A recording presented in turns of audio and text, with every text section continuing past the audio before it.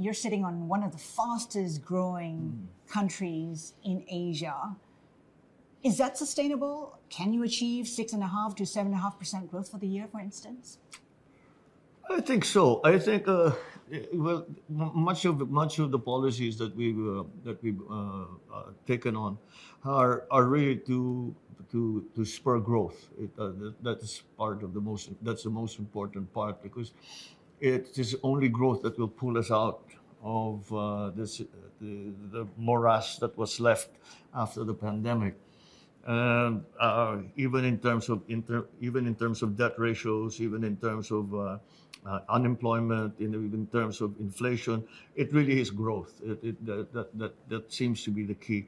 Is it sustainable if we continue down this road? If we defend all of the things that we are doing, I believe it is. I believe it is. If we are also agile in terms of responding to the shocks that come up from the outside, to put it that way, shocks that we cannot control or can have very little influence over, if any.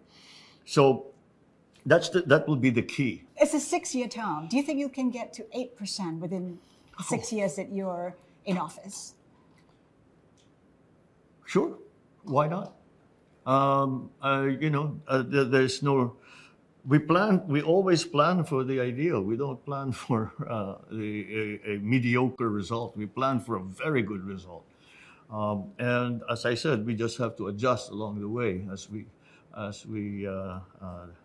continue to transform the economy. But yes, I think it is. I think it is doable. Several banks are currently in focus because of interest rates. In the Philippines, rates are at, I think, 17-year highs. How much room is there for you to cut rates? Or rather, the BSP to cut rates? We're still battling inflation. Inflation is still our biggest problem. And when you separate core inflation to inflation that involves agri-products, for example, you can see that the core inflation, we're doing rather well in terms of controlling it. But again, these shocks that keep coming in. But still not quite the time to cut rates because inflation is still sticky. Perhaps we look at it almost every week to see if it's time to bring down the rates. We are not yet there. And the peso at a 3-month high? Are you comfortable with The peso? peso? Peso at a 3-month high? Yes, because it's an indication of the strength of the economy.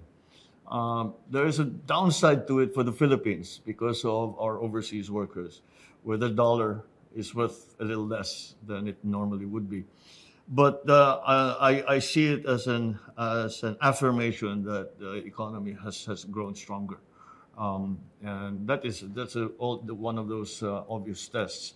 And the dollar, I mean, of course, because it's a relative measure. The dollar has not depreciated. So if the value of the peso is increasing, then that is a good indication that again the economy has gained strength.